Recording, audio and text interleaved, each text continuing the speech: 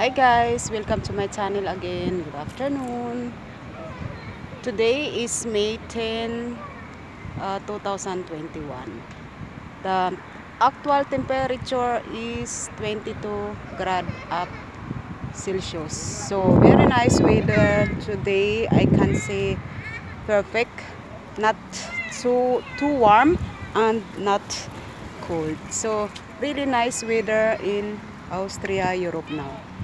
And now I am showing you the beautiful popular place where the whole family take their bonding time always in this place.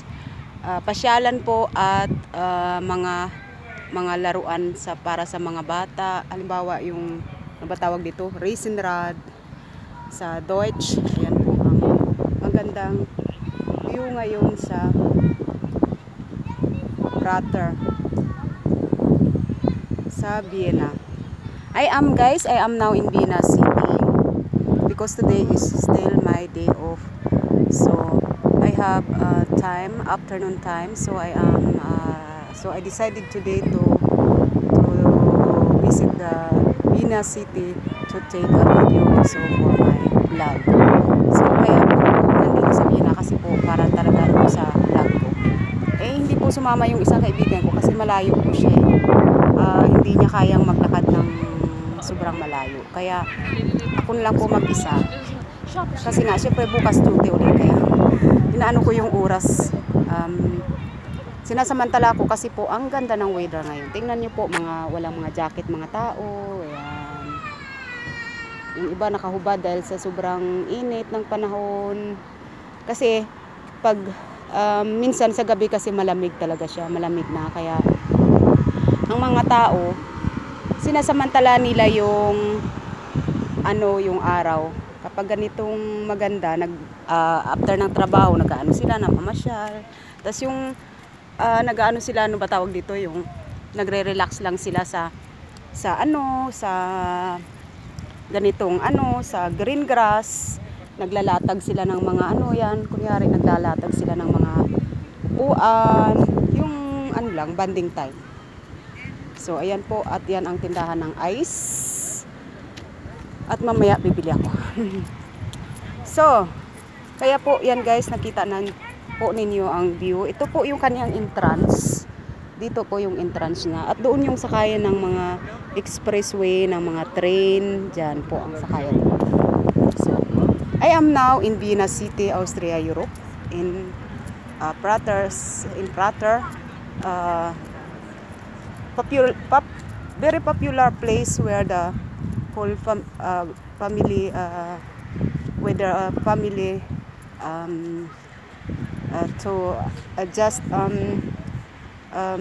just stay here and with their children. Banding place for the whole family. So ito po yung mga yung mga pwedeng sakyan kapag gusto po ninyo. At ayan po ang tindahan ng magandang ice. Cute, no? Cute ng tindahan nila. Cute. Snapsy. Ang cute ng tindahan. So tindahan ng ice. So kaya ako yung nag-iisa lang ako ngayon. Kanina nakita ko yung isang kaibigan ko, isang kakilala ko din. Kaya lang, hindi siya sumama kasi sabi niya hindi daw siya naka-ready. At ang kanyang sapatos ay hindi daw para pang layas. So, ayan po ang magandang pasyalan dito sa Vienna. Ayan po, Praters Spaziert. So maganda po ang place dito kasi tama-tama na naabot na ko yung natapat sa aking off day, yung magandang weather. Pero ngayon nasa 23 to 24 grad Celsius. Tapos pag umaga ay nasa lang siya, 10 to 12 grads Celsius lang siya sa umaga. So at guys, ito naman po ang aking outfit ngayon. So kung ano lang ang aking mabilisang naisuot, ayan po ang aking sinuot. So ayan po ang tinda nila. Cute. Cute ng bag. O yan po ang bag. Yan, ganda-ganda. Parang gusto kong bilhin kaya lang ganda. Ganda siya. Blue, red. Yan. So ayan po ay ang original na ano, mga binibenta nila. Ayun yung mga pampasalubong na mga bag. So the city of Vienna original. So kasi nga po ayan po ang bag na nakabandera yung bansa ng Austria. Yun. So ayan. So ito naman yung mga ganda ng mga ano. Ay, cute. Ganda ng yellow. Parang gusto kong bilhin. Cute na mga ano. Sag and pack princess and cute. Ay, ang ganda ng mga salamin. Kaya parang mahal yata ah. Cute ng salamin. Patingin nga ako. Pwedeng pasukat. Magsusukat po ako ng salamin ngayon.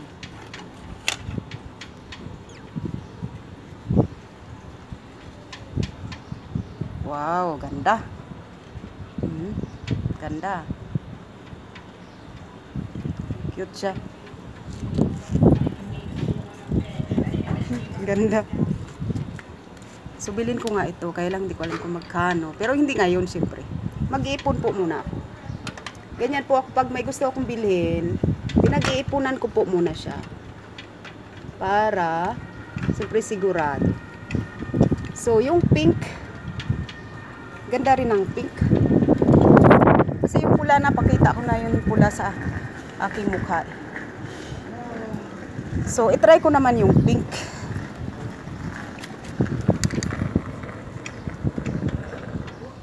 So, itry ko po yung pink. Saglit lang po ah.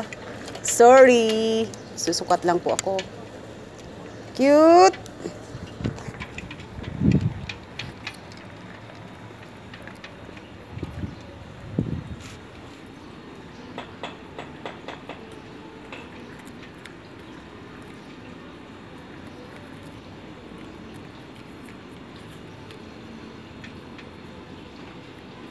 Kala magkano to. Tabunan ng aking mukha. Nakita. Ang ganda.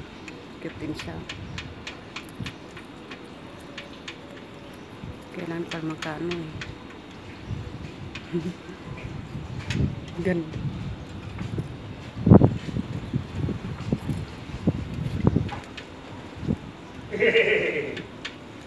Was kostet die? Alle um 5 euro, alle. Oh, 5 euro. Ja. Ay, wow, 5 euro lang daw. Talaga, 5 euro lang. Kaya baka hindi naman magkasya yung pera ko eh.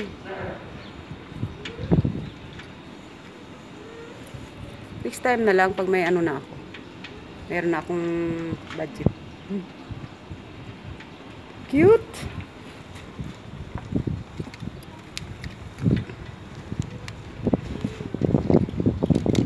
So, yellow, yellow, yellow. So, cute ng salamin. Tag 5 euro lang daw. Kasi ito yung mga walang mga pangalan. Cute na. Yellow, ang ganda rin. Kaya lang ang aking budget is sobra naman siya. Yan po, oh, iba-iba silang. Iba-iba silang. Ganda ng kulay orange, ganda rin. Yan ako. Gusto ko rin isukat yung orange eh. Kaso kanina yung yellow na sukat ko.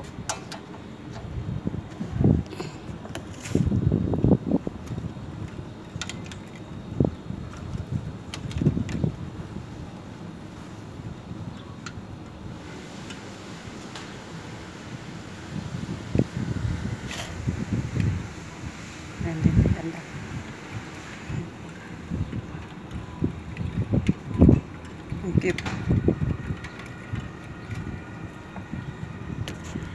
cute ng salamin, mukha ko naman hindi cute. Ay.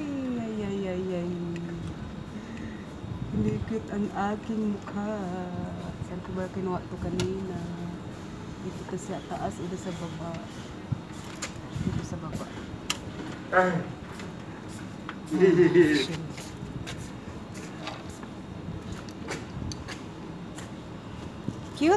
Cute nila, kaya lang mahal pa rin kasi sa akin yung 5 euro eh.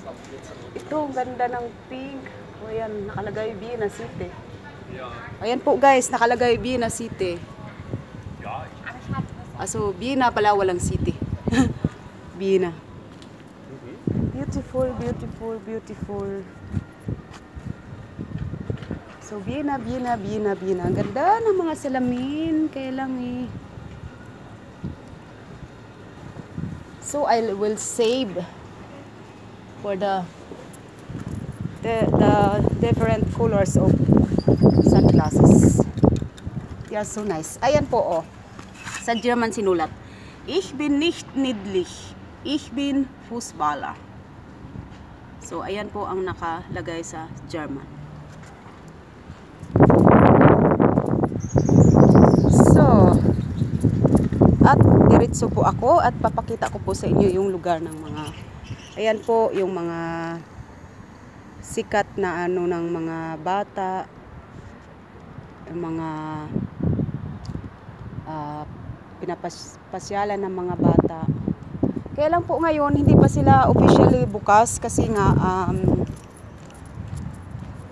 ano pa eh, yung ano ba tawag dito, lockdown pa dahil sa ating kinakaharap nga ng buong crisis ng buong mundo. So hindi pa sila officially bukas talaga. Sa 19 ang alam ko magbubukas na sila. Magbubukas sa 19 ang karamihan sa mga restaurant at ang karamihan sa mga mga business. So yun po ang nakasulat sa ano pwede na po magbukas sa 19 ang lahat ng mga negosyante ganyan. So ayan po ang mga sakayan ng mga ano liliput ba ng pangalan. So ayan po ang sikat na pasyalan dito sa Praters, Austria, Vienna City. So the bonding place of the whole family is Vienna. So ayan po ang napakaganda nila.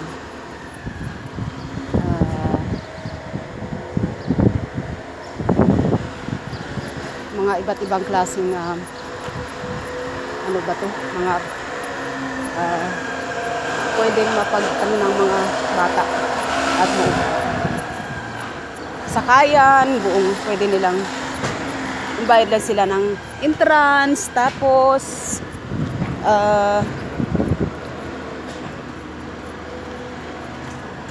pwede na silang mag-enjoy sa mga ano, pagra-ride nila sa mga iba't ibang klase ng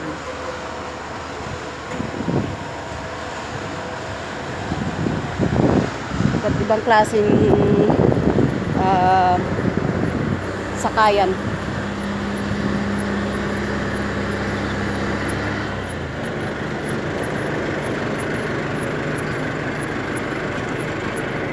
So ayan po ang So dito po ako sa likod kasi gusto ko po ipakita sa inyo yung bandang likod na pasyalan din na sobrang ano laki-laki ng pasyalan dito sa likod. Pwede ka mag-bike, pwede ka mag-jogging, pwede ka walking.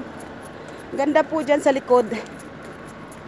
Pwede rin naman akong umikot doon sa likod, kaya lang sa banda doon, pwede akong umikot sa banda doon, kaya lang hindi pa siya masyado talagang ano, hindi pa masyado maraming tao kasi nga hindi pa sila officially bukas dahil nga sa ating crisis ngayon na kinakaharap. So kaya po guys, ito samahan nyo lang po ako. Enjoy lang ang afternoon ko ngayon dahil bukas ay pasok uli sa duty.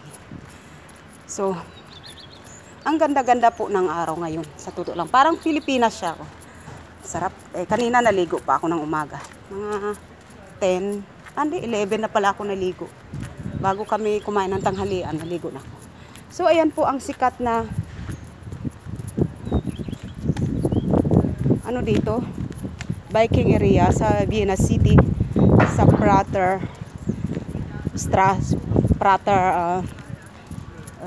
Street.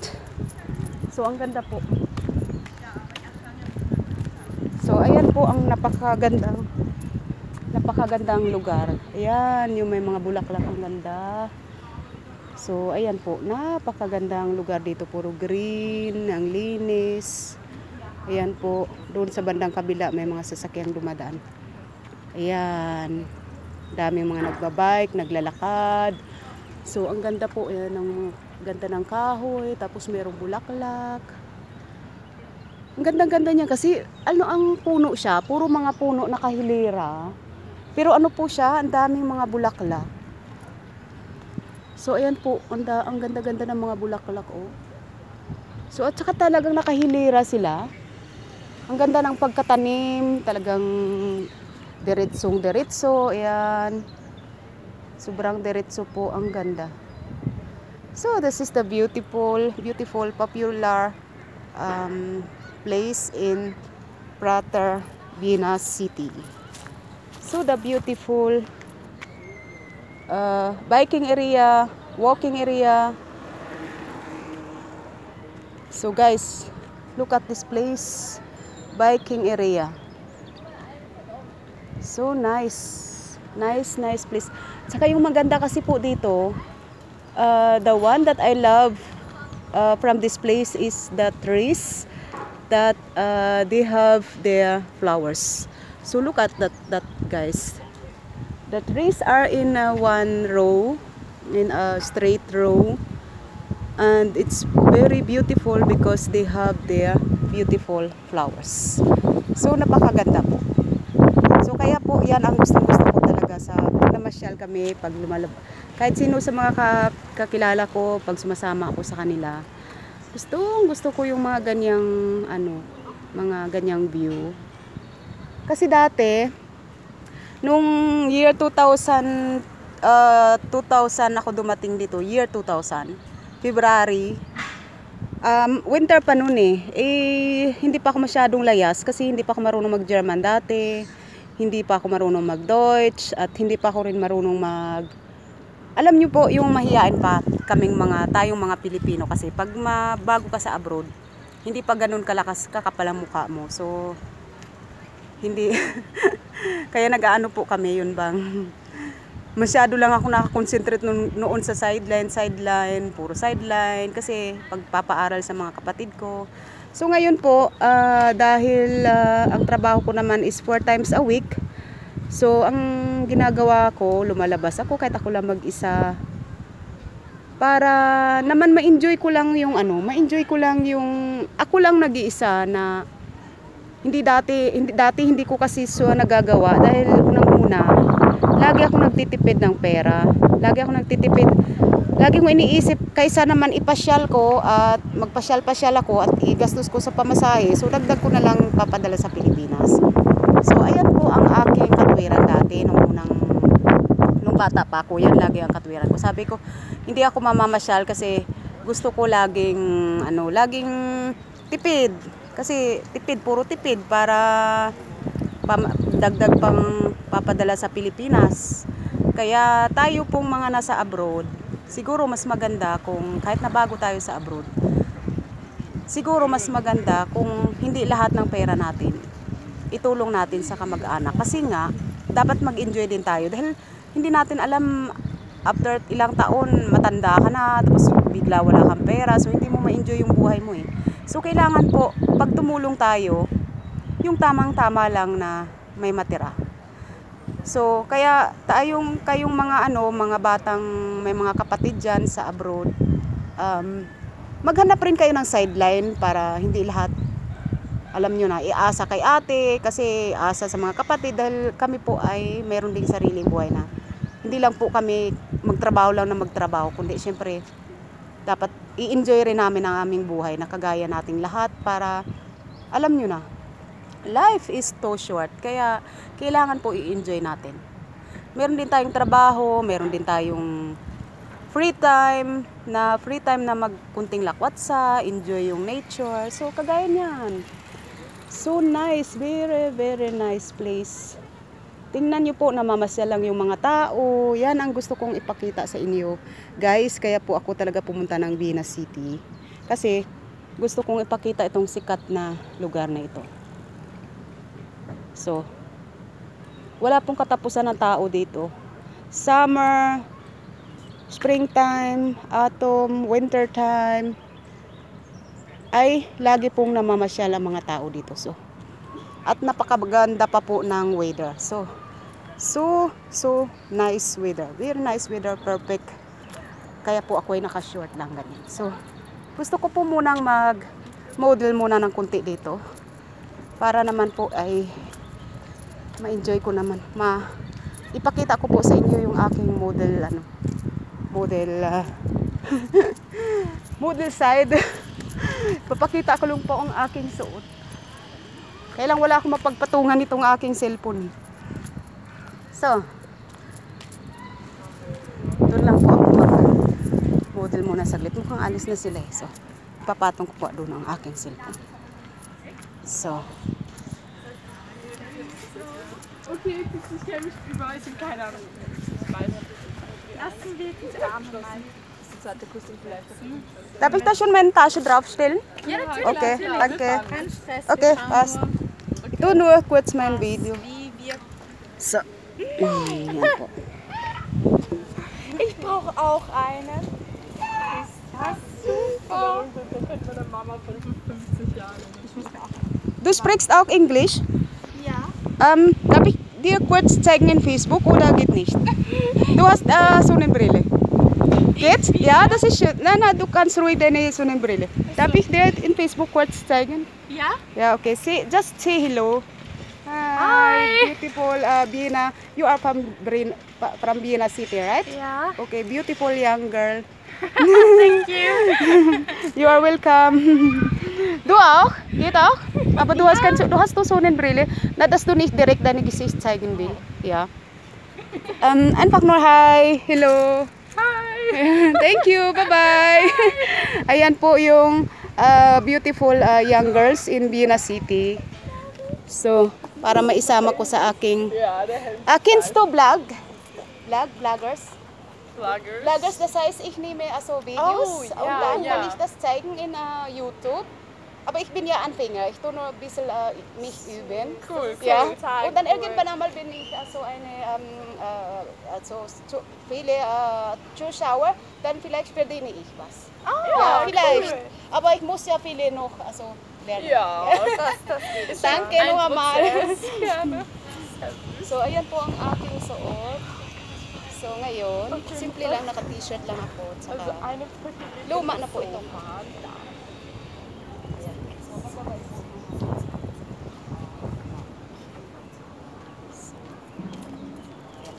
suot na yun. Thank you. So, danke no Kamal. Cheers, Papa. So, yan po ang aking bag.